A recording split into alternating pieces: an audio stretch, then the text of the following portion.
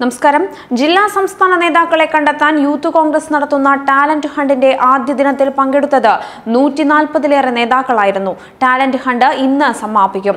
ഒരിടവേളയ്ക്കു ശേഷം നടക്കുന്ന ടാലന്റ് ഹണ്ടിന് ഇന്നലെയാണ് തുടക്കമായത്. 143 പേരുടെ അഭിമുഖമാണ് ഇന്നലെ പൂർത്തിയായത്. സംസ്ഥാന പ്രസിഡന്റിനെയും ഭാരവാഹികളെയും ജില്ലാ പ്രസിഡന്റുമാരെയും തെരഞ്ഞെടുക്കുന്നതിന് ചുരുക്കപ്പട്ടിക തയ്യാറാക്കുന്നതിനുള്ള അഭിമുഖമാണ് കൊച്ചിയിൽ നടന്നത്.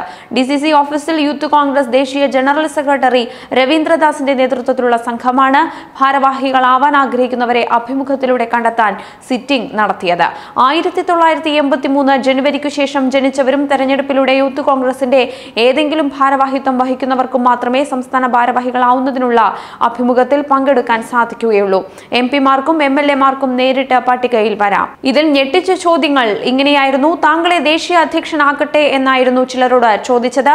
പദവി ഏറ്റെടുത്താൽ സംഘടനയെ ശക്തമാക്കാൻ എന്തു ചെയ്യും എന്നായി അടുത്ത ചോദ്യം. എല്ലാവരും നേരിട്ടത് ഒരേ ചോദ്യങ്ങളായിരുന്നില്ലെന്നാണ് റിപ്പോർട്ടുകൾ. എന്നാൽ യൂത്ത് കോൺഗ്രസിന്റെ ദേശീയ അധ്യക്ഷൻ ആര് എന്ന ചോദ്യം പലരോടും ചോദിച്ചു.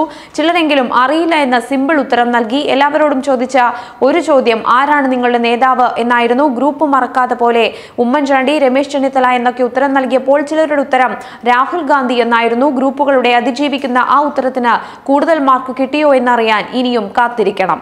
Multinational കമ്പനികളിലെ അഭിമുഖത്തിനെത്തുന്നതിലും ഗൗരവത്തിലാണ് യൂത്തന്മാർ talent ഹണ്ടിനെത്തിയത്. ദീർഘമായ ബയോഡാറ്റയുമായി എത്തിയ ഒരുപാട് പേരുണ്ടായിരുന്നു. എന്നാൽ ലഘുജീവചരിത്രം രേഖപ്പെടുത്താൻ പ്രത്യേകം ഫോം ഉണ്ടായിരുന്നു. പേരും വിലാസവും ചരിത്രവും എല്ലാം ചോദിച്ച ഫോമിലെ ഒരു ചോദ്യം എത്ര കേസുകളിൽ പ്രതിയായിട്ടുണ്ടെന്നായിരുന്നു.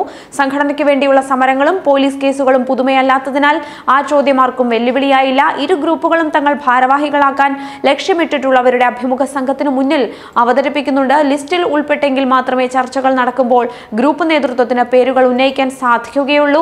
കേരളത്തിലെ ഇപ്പോഴത്തെ സാഹചര്യത്തിൽ വോട്ടിങ്ങിലൂടെയുള്ള തെരഞ്ഞെടുപ്പ് പാർട്ടി നേതൃത്വം പ്രതീക്ഷിക്കുന്നില്ല. ഭാരവാഹി പട്ടിക സംസ്ഥാനത്തെ ഗ്രൂപ്പ് നേതൃത്വങ്ങളുടെ വീതം വെപ്പാകുന്ന ആശങ്ക യുവ ഭാരവാഹിത്വ മോഹികൾ ഗ്രൂപ്പ് ഭേദമില്ലാതെ പങ്കുവയ്ക്കുന്നുണ്ട്. യൂത്ത് കോൺഗ്രസ് നേരത്തെ പ്രഖ്യാപിച്ച തെരഞ്ഞെടുപ്പ് വിജ്ഞാപന പ്രകാരം എറണാകുളം, പത്തനംതിട്ട ജില്ലകൾ പട്ടിക വിഭാഗ സംവരണത്തിൽ വരുന്നതാണ്. എറണാകുളം പാർലമെന്റ് മണ്ഡലം ഇതിനു മുമ്പും സംവരണ സീറ്റായിരുന്നു. എറണാകുളത്തെ വീണ്ടും സംവരണത്തിൽ ഉൾപ്പെടുത്തിയത് നേതാക്കളെ വലയ്ക്കുന്നുണ്ട്. 93,202 പേരെ ചേർത്ത് സംസ്ഥാനത്തെ യൂത്ത് കോൺഗ്രസിന് ഏറ്റവും കൂടുതൽ അംഗങ്ങൾ ഉള്ളത് എറണാകുളം ജില്ലയിലാണ്. തെരഞ്ഞെടുപ്പ് പ്രക്രിയ നോമിനേഷനിലേക്ക് മാറുമ്പോൾ എറണാകുളത്തിന്റെ സംവരണം മാറ്റണമെന്ന നിവേദനങ്ങളും നേതൃത്വത്തിന് ലഭിക്കുന്നുണ്ട്. പെട്ടെന്ന് പ്രഖ്യാപിച്ച ഒരു പരിപാടി ആയതിനാൽ തന്നെ ആദ്യ ദിവസം ആള് വളരെ കുറവാണെന്നാണ് യൂത്ത് കോൺഗ്രസുകാർ പറയുന്നത്. പരിപാടികൾ ഉദ്ഘാടനം ചെയ്യുന്നതിന്റെയും തല്ലുകൊള്ളുന്നതിന്റെയും പ്രസ്താവനകൾ നടത്തിയതിന്റെയും ഉൾപ്പെടെ പത്രക്കട്ടിങ്ങുകൾ സംഘടിപ്പിക്കുന്ന തിരക്കിലാണ് നേതാക്കൾ. അതിനാൽ തന്നെ ആദ്യ ദിവസത്തേക്കാൾ ആളുകൾ ഇന്ന് ടാലന്റ് ഹണ്ടിന് എത്തുമെന്നാണ് പ്രതീക്ഷ. വൈകിട്ട് 4 മണി വരെയാണ് സമയമെങ്കിലും ഏറെ വൈകിയ അഭിമുഖം അവസാനിക്കുമെന്ന് പ്രവർത്തകർ ചൂണ്ടിക്കാട്ടുന്നു.